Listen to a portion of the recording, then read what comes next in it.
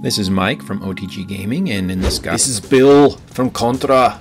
Mike from OTG Gaming. He is no sissy boy. Watch his NES tutorial, you'll become a manly man. Let's go!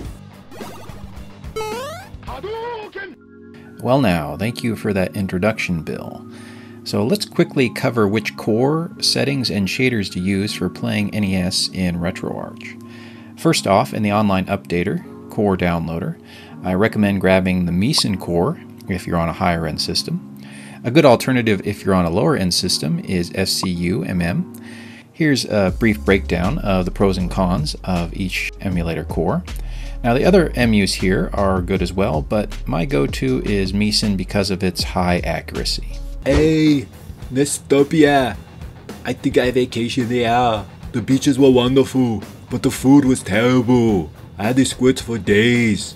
It was like the spread shot out my ass. Okay, that's enough of that. Let's move on. If you don't know how to add games to RetroArch, just check out my tutorial playlist in the description.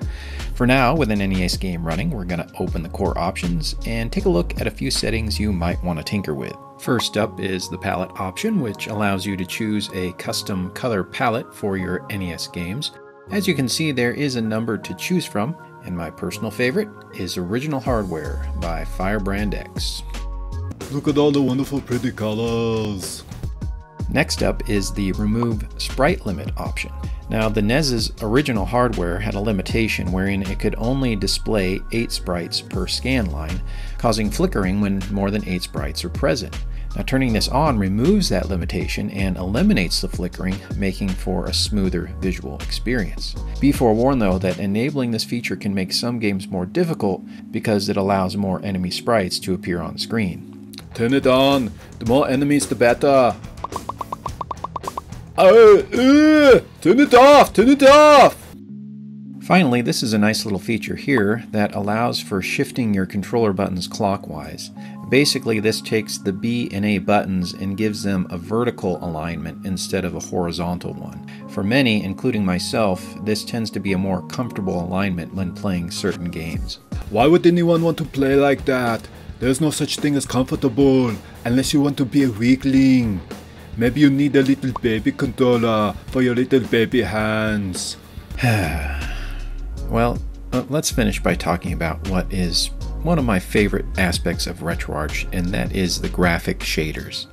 Now, the Nintendo being an 8-bit system, these shaders really soften these older games up and give them what I might call a very comfy and retro vibe. You can see some of my favorite shaders as you watch the video and they cycle through. There's no way I can cover them all, so please feel free to share your favorite in the comments if I haven't covered it here. Those shaders look terrible. Why would anyone do that? If you want a CRT look, you should just play on Original Hardware. Well, honestly, many folks don't have access to Original Hardware or a CRT, and emulation and shaders is the only way that they can enjoy many of these classics in a form that's somewhat close to the originals. And besides, wouldn't you agree? It takes a strong, secure person to allow others just to enjoy what they like without insisting that they should have the same preferences as you do.